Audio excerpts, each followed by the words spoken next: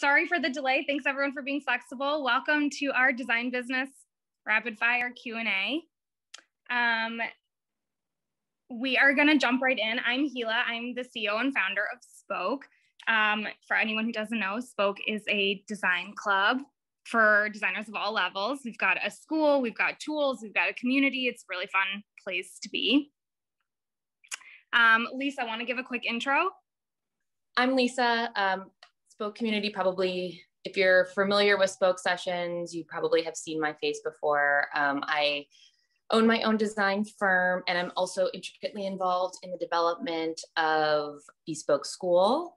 So all things design and interiors as it relates to Spoak and me is why I'm here today. Amazing. Okay, so we have a bunch of questions from the community, and to start, we have some icebreakers that they came up with. What was your first job? I taught an arts and crafts course for kids at a summer camp. That's really cute. We made bags out of denim, out of whoa, beans. That's really crafty and trendy. Dang. It's on brand. What was yours? I was a tutor. That makes so much sense. That makes so much sense. What did you tutor in? Primarily math. And then I had one, so I'm from Israel. I don't know how many people know that about me. And so I grew up speaking Hebrew at home.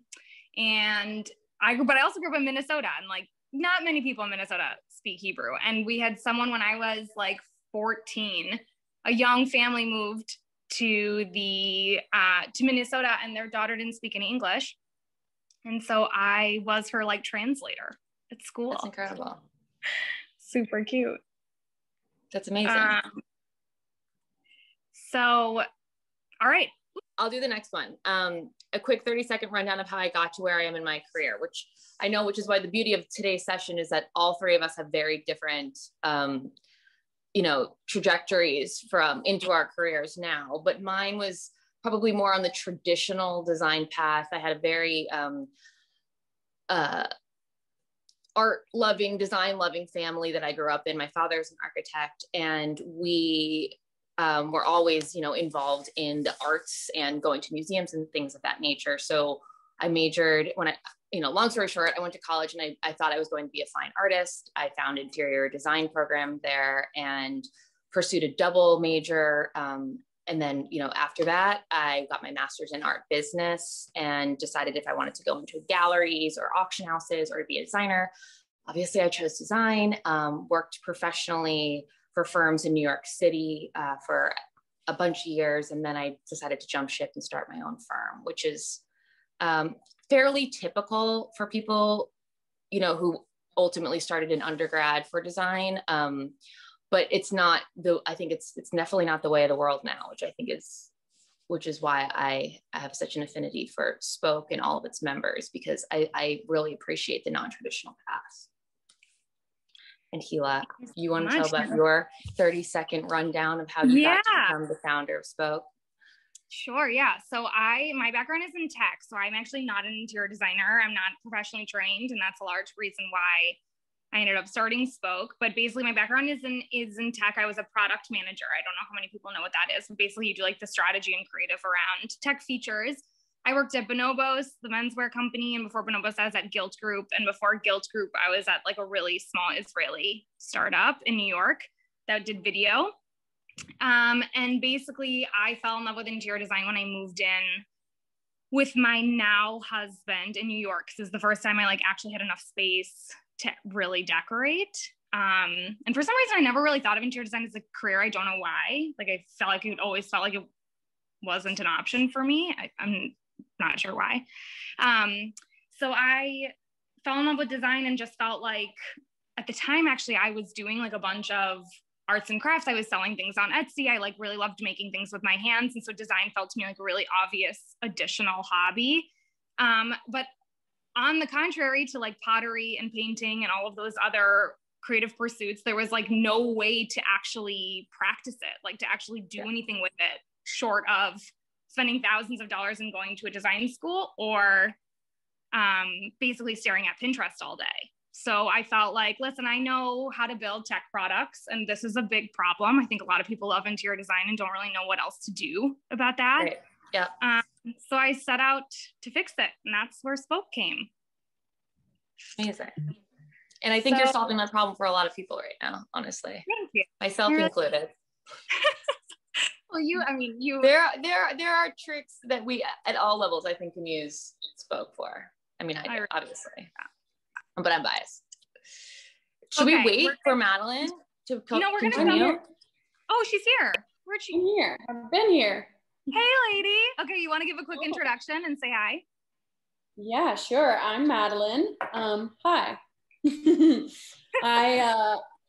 I work full-time as a fashion influencer, and then am kind of a design hobbyist on the side. Amazing. Okay, we have a bunch of questions lined up, but I'm pretty sure, like, not confident because I feel I'm a grandma and like not great at Zoom, but I'm pretty sure you can ask questions. So we'll see. But if not, just chime in and ask. This is open, it's fun, it's casual. And we have a bunch of questions you guys already submitted. So we're just gonna go right through them. First question, was there a point when you knew you were ready to start your own business? I can go first. No, I think the short answer is that it's never like a great time to uproot your whole life. Like, it will never feel like the right time, I think, in my opinion, for me personally. I think just one day I felt I had enough courage to do it, but I don't think there was like, I don't think there was some sign. I think it also obviously depends on your financial freedom. Like, you have to save up, but I think, like, short of being able to literally afford it, I didn't feel like there was a big moment for me. Yeah, I feel like there's never a right time, but I definitely think financials have something to do with it. Like, I think once you have at least a couple months of buffer is probably a good time. I mean, that's what I did, but at the same time, I don't think there's ever enough backing you can have, because you don't know what's going to happen. It's such a risk. And that's part of the beauty of it. But if you have what you feel is substantial enough to support yourself for a couple months while you figure things out, then, there could always be more. So you might as well go for it. But I'm not the right person to ask for this question. Why not? Because I feel like I went a little rogue. It wasn't like premeditated. It was just like, I'm doing it. And then I just jumped ship and I figured it out after that. I think that's what everyone does. Madelynn, what was your experience? Well, I was lucky enough I was working actually corporate America when I quit and went freelance. But at that point it was like blogging. But yeah, I was literally working at like a Fortune 500 company. And I worked full-time at Target. Like oh my God, of course. We're both from Minnesota. This is like what in Minnesota. Yeah. And I did apparel design there. And then switched over and did in-house marketing and was doing art direction through social media. And that's like kind of right around, it was like 2015. So it was right when all of the blogging influencer thing, that just, you could make money doing that. So I was lucky enough that I negotiated a package out of Target. So I had like a nest egg leaving, and I was already making some money there. So it was kind of it was a smooth transition. And then in terms of like, because now with the design stuff or taking on design clients, it's been easy because I already work for myself. So I'm just kind of like weaving that into it. So it's for me, it was like, it was just like, for me, it was just like a really organic shift. Yeah, I think it's definitely, if at all possible, the best case scenario is to do it where it's like a very slow progression instead of like a 0 to 100 overnight. Mm-hmm. I think both Madelynn and Lisa probably had that luxury more so than I did with Spoak, because there was no like slow way to start a tech company. But I think for Madelynn and Lisa, it's probably a different story. Yeah, tech is totally different. Yeah. So I just like a heads up, probably for this whole Q&A, I'm going to have very different answers than Madelynn and Lisa. I know you guys are more interested in the Madelynn and Lisa stories, so I will try to keep my answers to a minimum. Any tips on getting your name and brand out there? talk to everybody. Yeah. Word of mouth, really. Talk to everyone, be polite, follow up. Yep. That's what I would say. Yeah. Take calls, answer emails, go to events when they come back. Yeah. Again, the best advice that I got was to go like find your target demographic or like find your communities either online or offline and then like show up there. Like if the people who you would hire you are like on Reddit, then go to Reddit. If they're in Facebook groups, go to Facebook groups. If they're on IG, like Pinterest, certain Instagram accounts, then like be active on those Instagram accounts. Show up, make it really easy for them to find you. Yeah. If you're launching a more of a tech company like me, then it comes down a lot to ads and like having a great landing page and things like that. But I think for design jobs, it's a lot about relationship building. Like you anyway can't have thousands of clients. So it's, No, sorry, I mean, any clients that I've gotten have been very like through social media or word of mouth. Agreed. And that's pretty much it. And then I will say for the fashion side of things, like to start working with, one of the best things I did there was paying for PR. You did? Like, I did. Yeah, I did with the fashion side because I was, and it's kind of something that a lot of influencers don't talk about. But I was lucky enough to, and so I wonder if like that would help in the design world too. I haven't explored that option personally, but in the fashion world, there's, because so many of the brands and your relationships are based in Paris, if you don't have someone in Paris that's like taking meetings on your behalf and stuff like that, it can be really difficult to get a leg up with the luxury brands. So that makes sense. Do you pay for PR, Lisa? No, and I don't at all. I explored that avenue a year or two ago when I was, when my first restaurant that I designed independently was launching.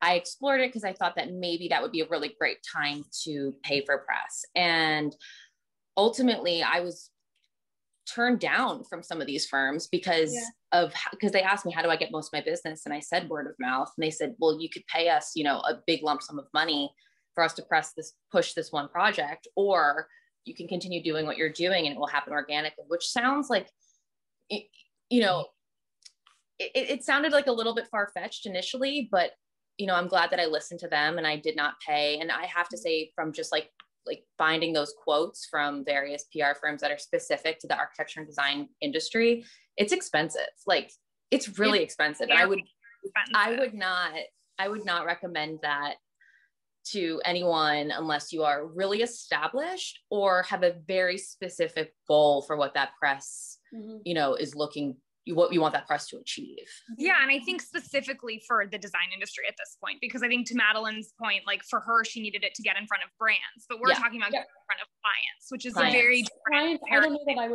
don't know that I would pursue that as well, Lisa. It just it doesn't seem to make sense to me. And I just think as you continue in this world, you meet the press people. And so if you have projects that you want to push, you just email them, it's like, oh, I have my girl at like Domino now, and you just keep those relationships going. And then I think it's fine. It happens organically and it's based on relationship. Yeah. And I think for interior design, especially, most of your clients come, like almost every designer we've spoken to, interviewed, Spoak members, etc. Like all of their clients come from friends and word of mouth. That press does very little other than like gives you a logo you can throw on your website. So if that's what you want it for, then that's like, then know that and treat that differently than like hoping press will get you thousands of clients. Because it won't. It might. And I do have to say that there are, I know a lot of designers in the industry that do pay for press. And I don't think there's anything wrong with it, just to look at the other side of it. It's for a totally different, I think, outcome than what it sounds like Madelynn or I are looking to achieve. Yeah. And Spoak doesn't have a PR person, so we don't do that.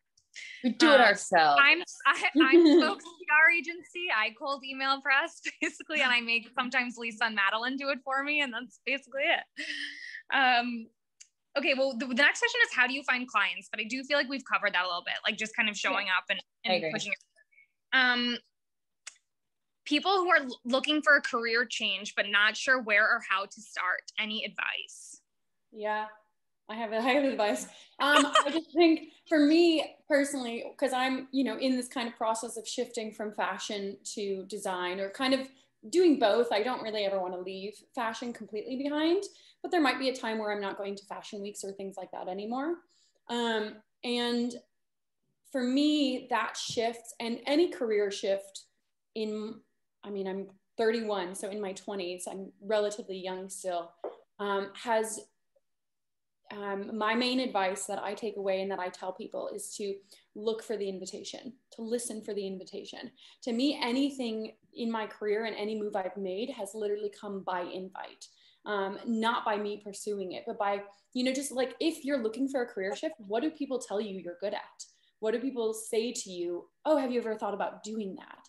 And for me, the interior design world and that door opening was literally because someone came into my apartment at one point and thought, you're good at this. Have you ever thought about doing it? And I was like, no, but now I am, And so it's just, I think you should just really pay attention to what you do on your free time, how you waste time. I would like avoid shooting Instagram projects because I would be like redesigning my bedroom.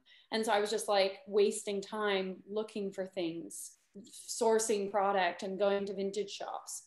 And I think that was when, I think you just kind of, you need to open your eyes and open your ears and pay attention to those little cues, because you will tell yourself what you should do and where you should move.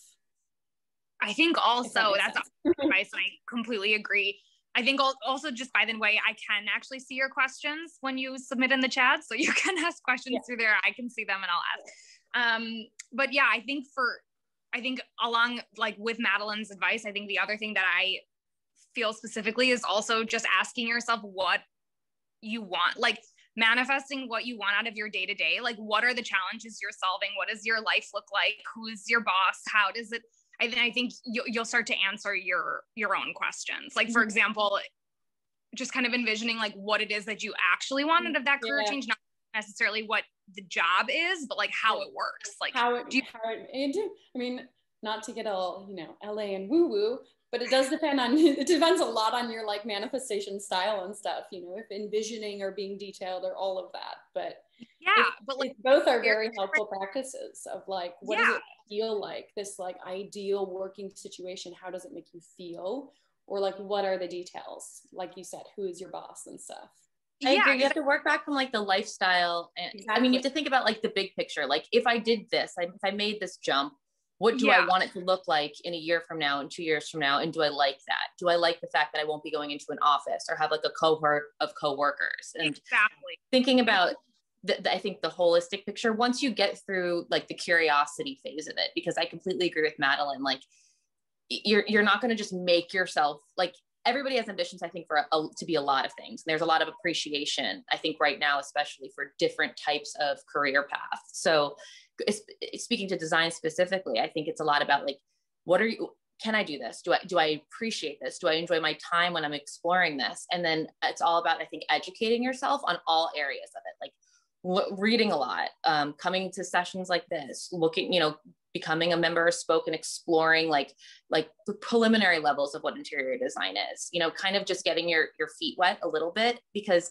I personally had thought I was going to be like 100 different things, like even while being a designer. And then I kind of go down those paths a little bit and like, do I really like this? And sometimes it's like, no, but I really like it as a hobby, and the buck stops there. There's a lot of power in that. Like, I didn't want to be an interior designer. If I did, that's what I would be doing, right? I knew that I wanted to be in interior design, but in my own way. And I think Lisa, Madelynn, and I are all, for example, our own bosses, but our lifestyle and like day-to-day is extremely different, right? And we're all our own bosses in the interior design world. So I think like it's one thing to be like, oh, okay, I really want to get into interior design. Like, the world is telling me that like, that's a calling of mine. But then I think there's another exercise, which is like, what do you want your work-life balance to be? Who do you want your customers to be? Are you a client business? Are you a service business? Are you a tech business? Like, what are you actually excited to spend your whole day doing? That's a really good point. There's so many facets of interior design. So maybe you don't want to be specifically interior designer. Maybe you want to work for a vendor, or you want to work in textiles or carpet, or you want to be a stylist. like a photo stylist. Or you want to be a stylist, or you want to be an interior photographer. I think that there's a lot of different avenues within this big umbrella. Okay, next complicated question that I know all three of us have dealt with. Sometimes friends can become your clients or customers. How do you recommend maintaining boundaries? Well, treat them like any other client. Just treat them like a client. Just find those boundaries and say, hey, mom, sister, like, you know, friend, mom. You know, like, mom, you have to pay me for design. Mom, this is your contract. Mom, this is the proposed, like, this is your invoice. Mom, these are how many hours I dedicated to your project. And I think once they see that it's not a hobby, hopefully they take the hint and they treat you like the designer that they would have hired if it wasn't somebody that they were related to or friendly with. Yeah. That's my 2 cents. I think that's smart. For sure. It's hard though. It is hard. It's very hard to have those boundaries. And I feel like I constantly have a field of texts coming in that are just like, do you like this or this or this? Oh, yeah. You know, and like just like random Instagram followers will send me like full tours of their home and be like, what can I do? And I'm like, hi, you can book a consultation, you know, like, because I don't know. Like, well, this is actually a topic I'm super passionate about because this is a huge reason I build Spoak. Like, this is a big thing about, because we wanted to basically make really talented design hobbyists feel legitimized and monetizing their own talent. Like, I think the more, to Lisa's point, the more you put your foot down that it is actually something you do for work or that you do for money. It doesn't have to be your full-time job, by the way, big proponent of a side hustle, then people will buy into it. Like, they buy what you sell. Right. And I think that Etsy, like, basically made it so that if you had an Etsy shop, for example, and made pottery as a hobby, your friends wouldn't ask you for free vases or free mugs because they would buy it from you off your Etsy page. Right. And like, that's basically what a huge problem that Spoak is trying to solve with portfolios. And with giving you all those classes about how to charge and how to charge your friends and how to charge clients and like learning how to price yourself, because it's super important that you can be like, oh, you want to hire me? You want to ask me about rugs? Like, I have a design consultation. Here's my portfolio, like, just check out and be done with it. And I think it's about making sure that you set your own boundary. Like, if you're like, and think about it. And I think this is one of the biggest problems with the interior design industry, which is why, again, Spoak tried to solve all of it, because other industries have solved it. Like, if your friend's a chef, you go eat at their restaurant, right? You don't ask them to cook for you for free. Well, I do. With my chef friend, for sure. I'm like, well, then maybe you owe her some design consultations then. Yeah. She texts me anytime. I'm also designing her a restaurant for free. So okay, yeah. See, then it's cool. Then it's potato potato. But yeah, I also just think, you know, I just keep boundaries, and I'll just say, like, I'm swamped, I can't answer this right now, but like, let's have wine and chat about it over the weekend or something like that, you know? Or to just be like, listen, I'm X dollars per hour, like, happy to like click here to buy a package, right? I think if you don't have something like, you know, a website or a portfolio or your Spoak portfolio or something to share, it definitely puts a lot of the pressure on you to have to do it over words, right? Yeah. To have to be, can you Venmo me like $30 for this? And that's super awkward for you. So like, giving you a platform so that you can be like, oh, here, just like, you can choose which one you want and buy it, is a very different, it takes a lot of the pressure off of you, I think, personally, to set those boundaries. But you set the tone, like, they follow you. And if you don't want to give away work for free, then don't give away work for free. Just don't do it. Well, just don't start it. Yeah. Like, because I have to say, like, once you open that can of worms, it's truly a can of worms. So just keep coming. And so it's like, you have to find what you're comfortable doing. And like, for me personally, what I do, especially with friends and family, is I'll be like, can I answer this question in 10 minutes or less? Yeah. And if I can do this in 10 minutes or less, because I care about you and you're my friend or my family, I will give you the time and energy that it takes to answer this thoughtfully. If it's going to take me more than 10 minutes, I will be like, okay, this is the situation. This is when I have time for it. And like, if it's greater than this, I'm gonna have to treat you like a project or a client. And usually they're like, okay, I'm fine. Or they'll be like, okay, I'll take the 10 minutes. So you don't know what you're going to get. But I think just having some sort of like soft, guidelines for yourself. So when this pops up, you can like hold true to that, because it does get overwhelming when you're caught off guard. Okay, we had 2 quick questions from the group. The first was, what happens if you're actually trying to build a portfolio, like in the very beginning? That's a good question. I obviously have thoughts on this, but I'll let you 2 go first. Go ahead, Madelynn. I mean, from personal experience, I started with just like very minimal rates. So I was still like making something, but I think like I took on my first design projects charging like $1,500, for like furnishing a 6-room house. And it was a lot of work, and I'm slowly building. I've just been over the last year, like slowly building up rates, or charging more and attracting kind of clients that have those bigger budgets and can pay more. I also do have a bit of like a sliding scale that I'm willing to go on depending on how much work I think the project will be or how many hours I think I'm going to be putting into it. I mean, but man, once clients get your cell phone number, it's like game over. It's just like, oh my God, they're just constantly texting me, and I'm like, it's fine. And I don't mind, but it's like, I'm not charging hourly at this point. I'm charging like design fees, and I'm still working out how to like charge more and make more, because I don't make, like, there is no way I could I'm not making it on my design work right now. Like, I'm not making a salary. So I'm still figuring that out, I guess. But I do think it is important to like take on projects that are great. Like, I have a friend who's a chef in Minnesota and is building a beautiful restaurant, and I'm doing it for free. And because I know that it's going to be like such a great thing to have in my portfolio. And because I'm excited about it, and because I love her. And so it's like, there's mutual benefits there, but yeah, you have to like Lisa and I always say in these classes we've done before on like pricing and charging, that you like, as long as you can walk away with your head held high, that like you didn't, do anything that made you feel like you, like gave away, like you respect how you handled the situation and you're proud of what came out of it, then it doesn't, then who cares, right? Then it doesn't matter. Yeah. It's like, I think you just need to start to like, just like figure out, like, is this going to be worth it? Is it something that I'm going to be able to like, is the budget high enough? Like, I have people that come to me and they're like, yeah, I want to refresh my New York apartment. My budget's $5,000. And I'm like, I can pick you out a new couch. It's like, there's not much, you can't work, it's like, you can't do much with that.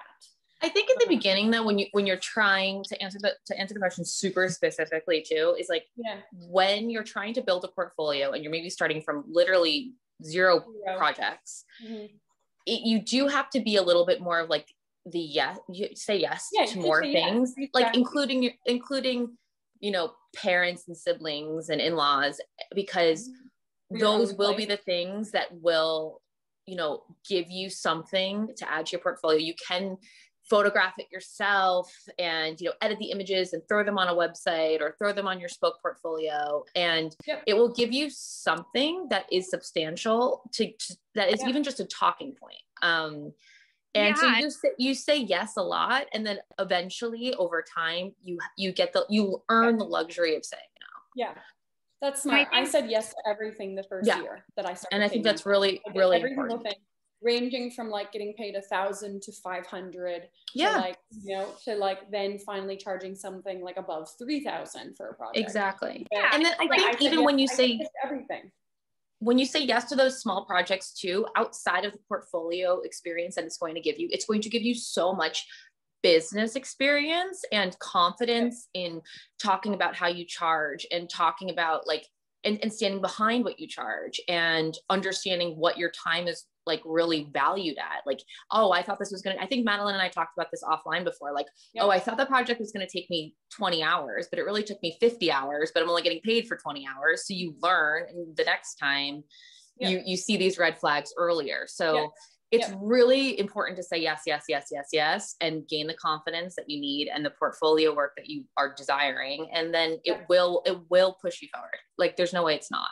Yeah, exactly. And if you're specifically just trying to build a portfolio, then truly, like if you join Spoak, we give you practice Yeah. prompts as part of our curriculum, as part of our Spoak school. And then you can add those practice projects. We give you like a full client who has requirements and a budget. It's like for all intents and purposes, a real project. And then you can literally add them to your portfolio. Like there's no need, if you already feel that you like have the design talent to take on clients and all you're lacking is a portfolio to show that off, then just come hang out with Spoak and make a portfolio. Like it doesn't have to be real clients to show that you have the chops to do it. If it's more and the about job fair. Yeah, that's also true. We have a job fair, so you can literally apply for jobs. But if it's about actually building the confidence on rates, then yeah, like anything. I mean, you can't come out of the gates and be like, you know, I'm $1,000 an hour. Like things take time. I think is the only cautionary tale I would say to saying yes is that it has to be a yes because you believe that doing it is going to get you closer to your goal. If it's like a sidestep because you for some reason think it might open some other door for you, but it will come at a great personal expense, like it's not the right time to say yes. I just have to say that because being a yes person can also destroy you. Yeah. It can lead to a lot of just getting taken advantage of. Yes.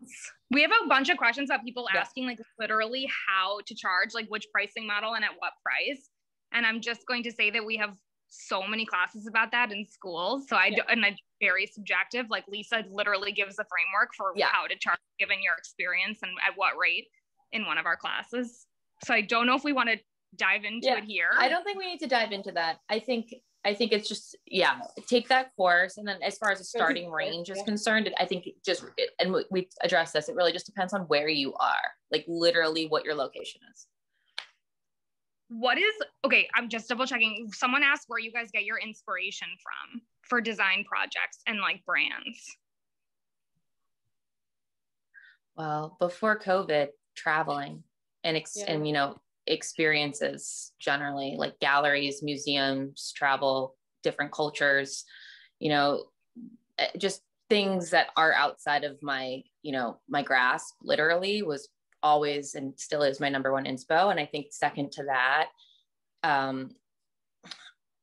honestly, like vintage design books. I have so many of them and it's just so interesting to see how things just get recycled. I guess it's very similar to fashion, right, Madelynn, in so many ways. Yeah, totally. A lot gets recycled. And I would say too, like, you know, I always like to start with a good like Pinterest deep dive. You know, Pinterest can be really helpful. Traveling was always great. Honestly, I just even get inspired like walking through like Home Depot and just being like, oh, look at that interesting material, you know, like weirdly. I take a lot of my inspiration for interiors from fashion, I would think. Yeah, just color combinations, materials, like pattern mixing. I think fashion and the interior world goes very, very hand in hand. But at the same time, as someone that I would call my interiors not like, I mean, they're not super bold, but they're not subtle, but I dress very subtle. So it's like, I don't know, it's interesting that way. Yeah. I would say both, but I see the connection for you, Madelynn, between your interior style and your fashion sense. I think we all have that when you have like your own taste. I'm literally matching my sofa. So I couldn't be more. I just think like I like to put a lot more color and pattern into my interiors than I do into my wardrobe, which is interesting. Fair. I'm the complete opposite. Are you? My interiors are pretty clean, simple, not a lot of pattern. And then like, I love a good pattern in like a dress. Like I like the pieces, I buy the pieces that like, you're like, I can wear that once in an entire year. Like those are the things like, that is my on the coast of Italy dress. And yeah. But I do have to say we are literally all matching our interiors right now. So do you know, it's funny when I was in design school, my first year and I did my first design presentation, my professor said to us, when you're giving your presentation, make sure that you look like what you're presenting. And so that everybody came in literally matching their presentation vibe. And I was like, this is kind of creepy, but ultimately I think it's a good way to, you know, express yourself in another medium, which absolutely. Okay. quick one. One thing that surprised you about being an entrepreneur or having your own business that you didn't know before? Hilah, you go first. I have so many. I know. That's why I think you should go first. Okay, let me see. I think the biggest thing, again, mine is very different because it's a tech business, which is really different than what they do. But I would say that I knew it was going to be really difficult. Like, I don't think I had any romantic ideas of what it was going to be like, but I thought it was going to be difficult because like the problems were going to be really hard to solve. And that was going to be like taxing for me. Yeah. And in reality, the solving problems is actually what ended up for me personally giving me a lot of energy. The part that is so difficult is the emotional side of it. Like how unbelievably intertwined with your self-worth your company becomes, and how difficult it is to manage like customer service emails and mean people and rejection. And because it's when it's also your company, there is just no clear way, at least without a lot of therapy, to like understand what the difference is between someone. I think also especially for me for Spoak, because Spoak came out of such a deep personal passion and interest of mine. Like I was building it for people like me. It probably is different for people building tech products that are like, email software, because I don't think you get as emotionally attached, but I don't know, who's to say. So that has definitely been like a huge takeaway for me. That's mine. There's a lot more where that came from, but I'll let Lisa and Madelynn go next. Madelynn. I mean, I think for me, as like I went from like working solely by myself to like shooting whatever clothes I wanted to now working with clients, and that's been a really big adjustment. Client work is hard. Yeah, working for other people. Like it's very hard. It's very hard, and like doing people's homes is like such a fun and rewarding process. But I also feel like I'm like a therapist. Like you are. No one told you that? No, I know. I like literally had to get a therapist because I was like, I can't deal with this. Because it's just like, yeah, it's like it's so much, and I love this. I have a Cancer moon. So my Cancer moon is like, let me build you a beautiful home. But it's like so much emotional energy. And there's like so much that I pour into it that like, it's tough. It's really tough. And I've been very surprised by that over the last year of doing it. It is not a glamorous job. No. I was like, ooh, yeah, interior design, this is fun. And now I'm like, ooh, maybe not. Like, that's amazing. Yeah. And I just feel like I feel personally totally unprepared. I wish I went to school for it. And I'm trying to like catch up while I'm trying to balance clients. And I feel like I might actually like not take on any clients for a good chunk of like the summer, just so I can like learn and feel like I know what I'm doing. Cause I didn't really take that time to do that because I was just kind of threw myself into it. And now I feel the need to kind of be like, okay, wait, I need to like take a step back and like actually understand the process of how to build this as a business. And if I want to, because that shit is hard. Yeah, and that goes back to that what we were saying earlier about like not knowing what you want your career change to be. Like ask yourself these questions. Like, do you want clients to be who like your business model, or do you want a different, there's ways, for example, to be an influencer in the home space where all you're sharing is your own space. So like you do have to ask yourself these questions. Way easier. I will say.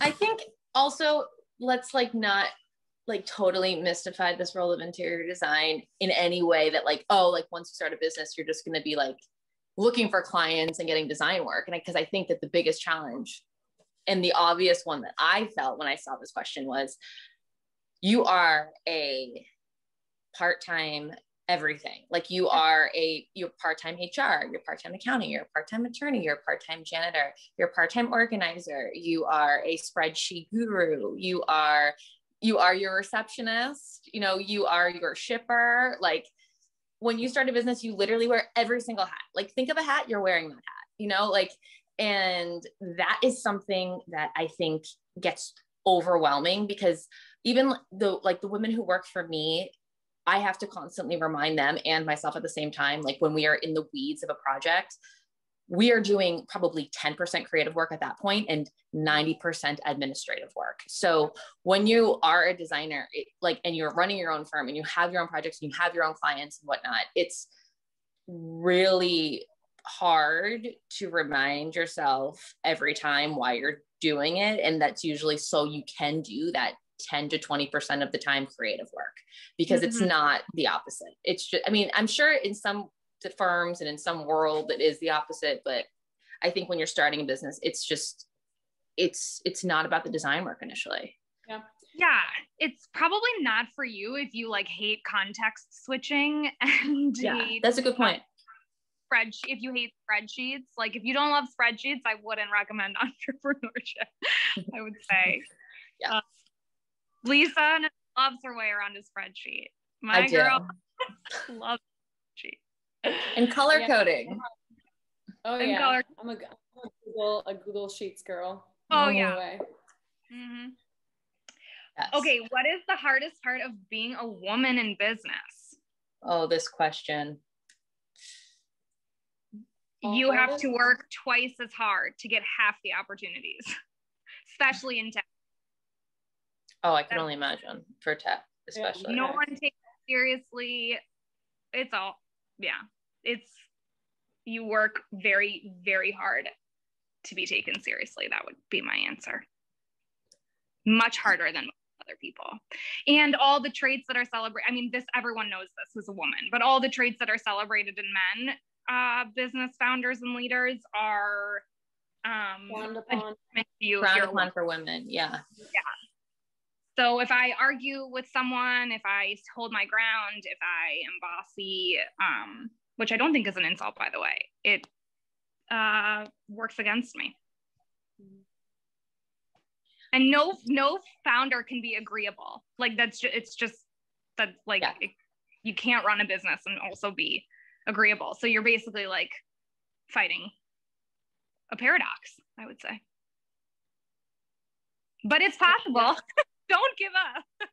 We're all here and we lean on each other a lot. Can't tell you how many times I cry to Madelynn and Lisa. Like, you know, you find your gang and you hold on to them very tightly. Yeah.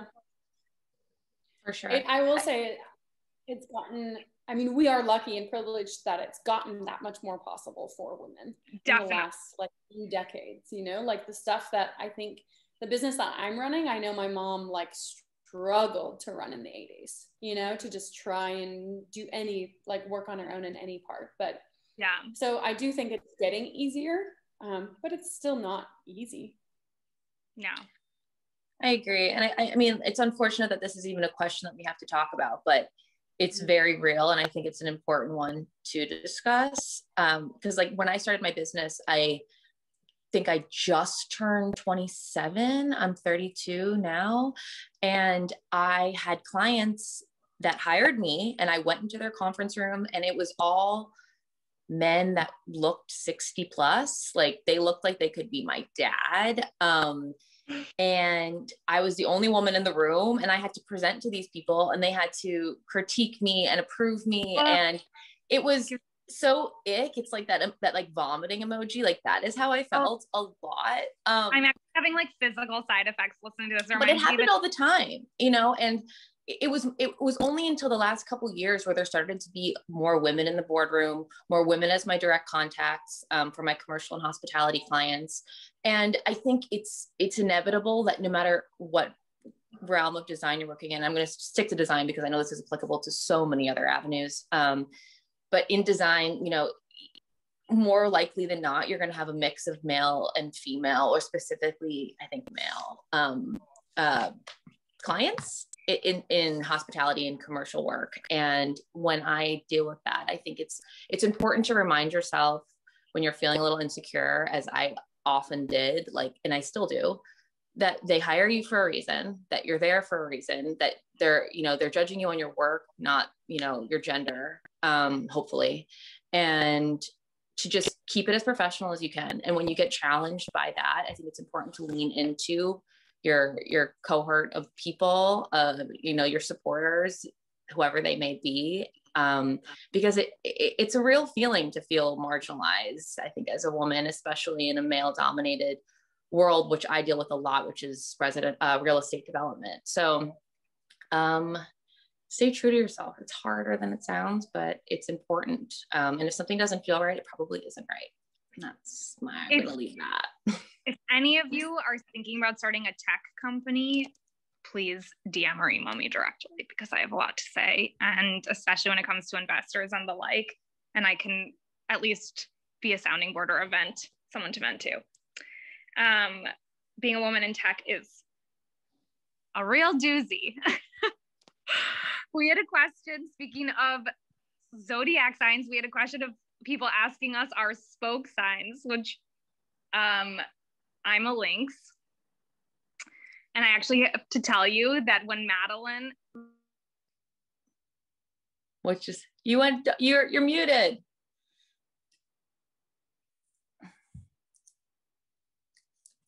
You're muted. Oh, I'm muted.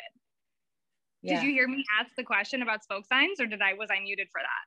You were muted for that. Oh, I heard the spoke sign, but I didn't hear what.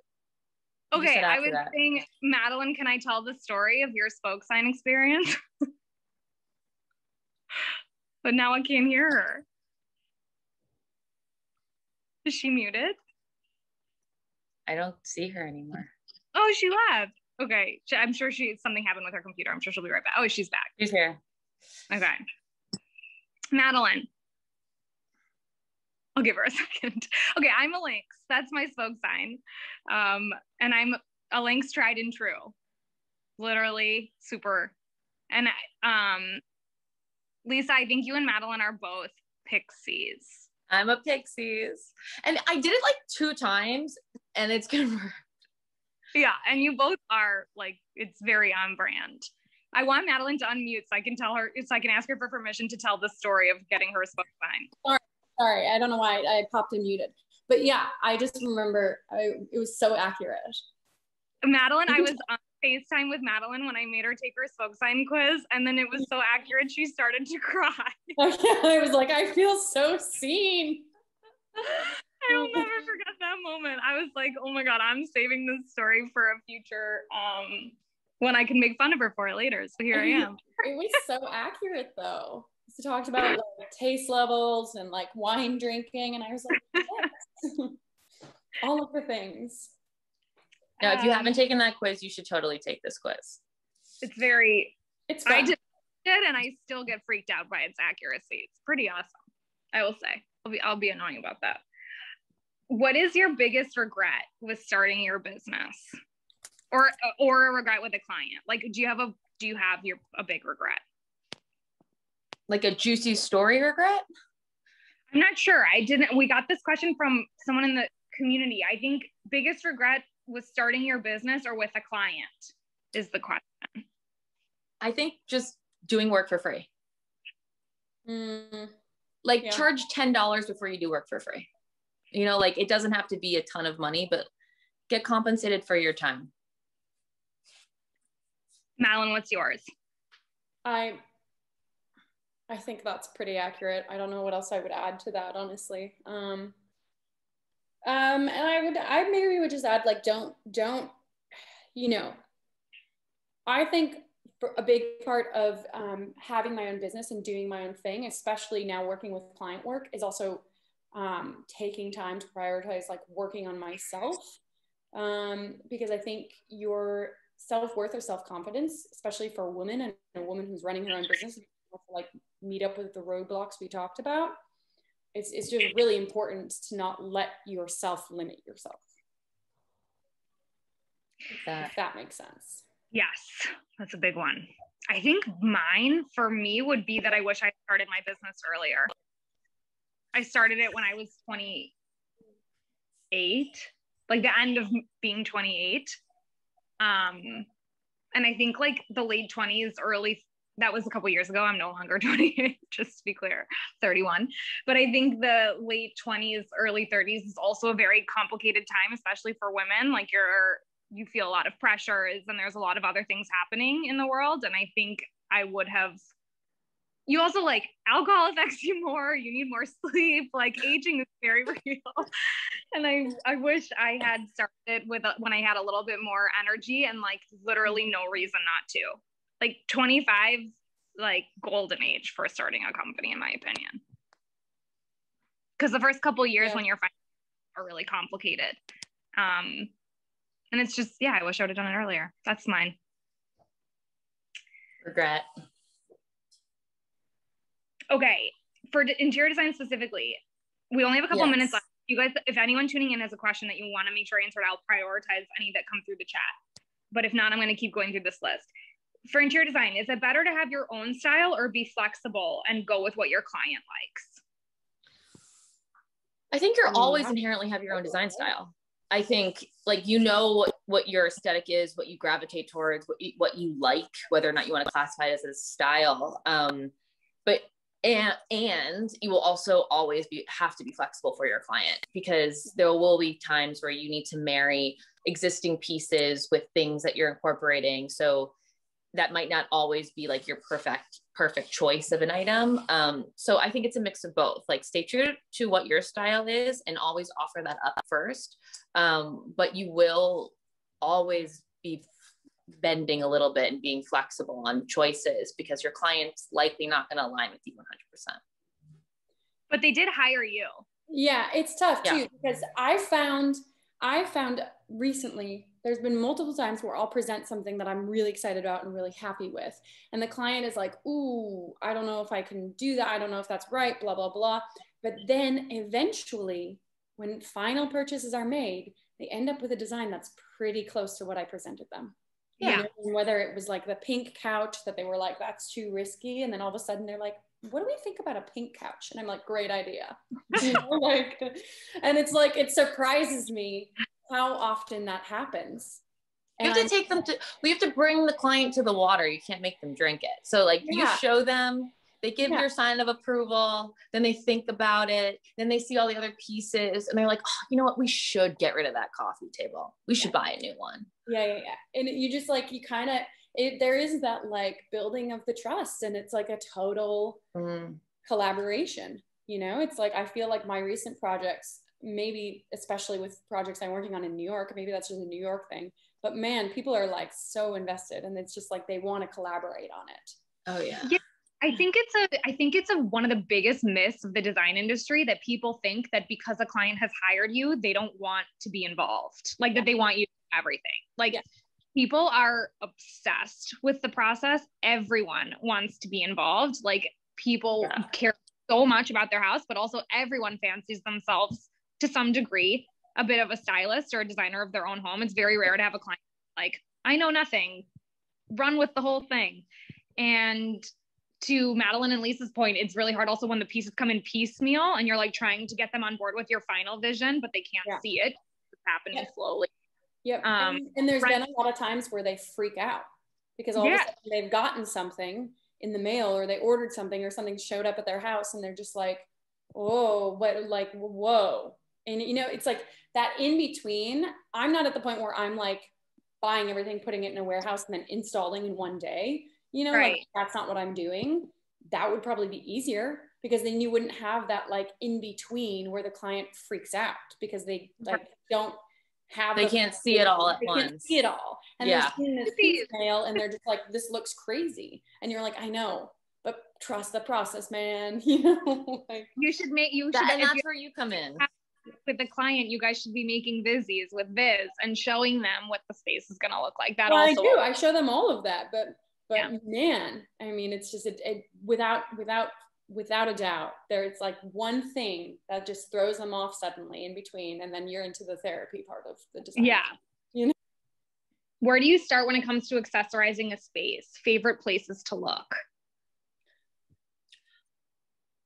I have found so many amazing like Instagram shops via Spoak members. Like the Spoak members have like some of the most incredible shops. I wrote some of them down because they're new to me and I love them. I forget what some of them are called, but I'll get to that. But anyway, Good Thanks LA and Forgotten Edge. And then there's this other one that wasn't from Spoke, but nice vintage things. Like Instagram stuff is really fun because it feels like you're like bidding in a way and you're like getting to it first. But it's also a really cool way to sort that's not like a conventional website.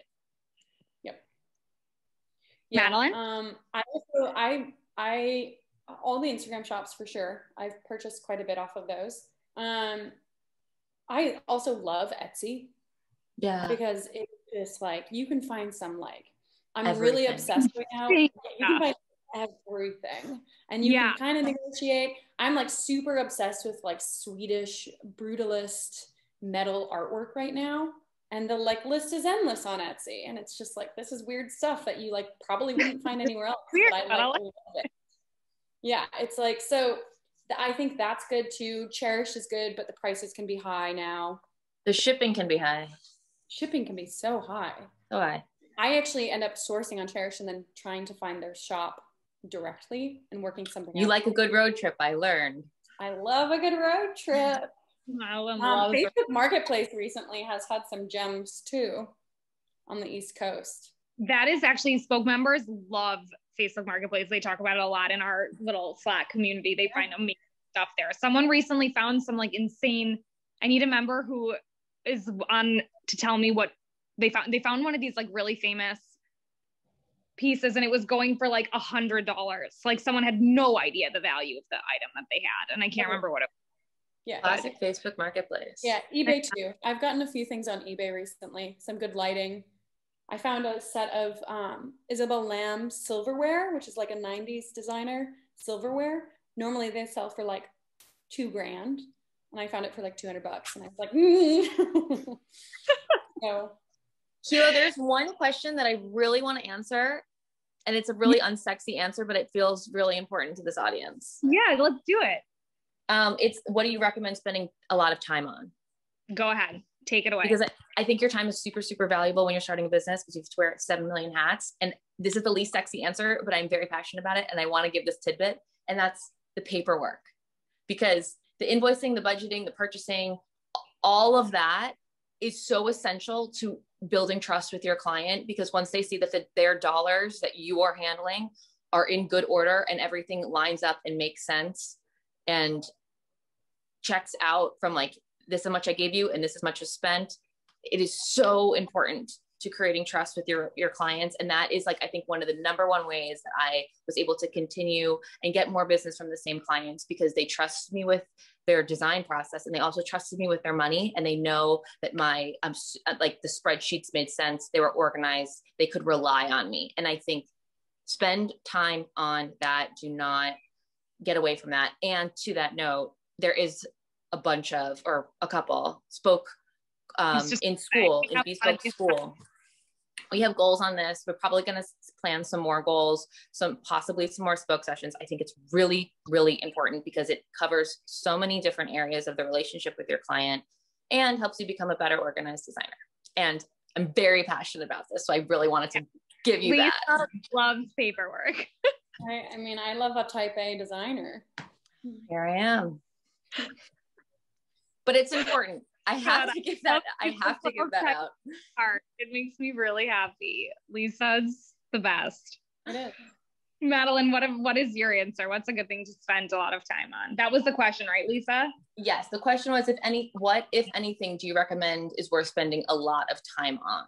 Yeah, no, I mean, I think that's probably essential for sure. Being very organized. I spend a lot of time sourcing because I'm like trying to find those like really unique vintage pieces. I end up putting a lot of vintage into clients' homes. I mean, most of my home is vintage. Mine would be talking to your customers. Like no amount of data in the world has ever given me as much insight as just talking to my people, my users. That's helpful. There's no more questions. Anything else? Final thoughts? I saw someone say they use PowerPoint for visuals, and they should really be using Spoak, Viz, and also our project. Oh yeah, Viz. Okay, thank you all so much for this. This was amazing. Sorry about the IG Live debacle. We should all report the fact that it's very annoying. They only roll out features to certain people at certain times. And thank you guys so much, Lisa and Madelynn. Thank you. This was awesome. Thanks, guys. Have a good one. Bye. Bye. Bye.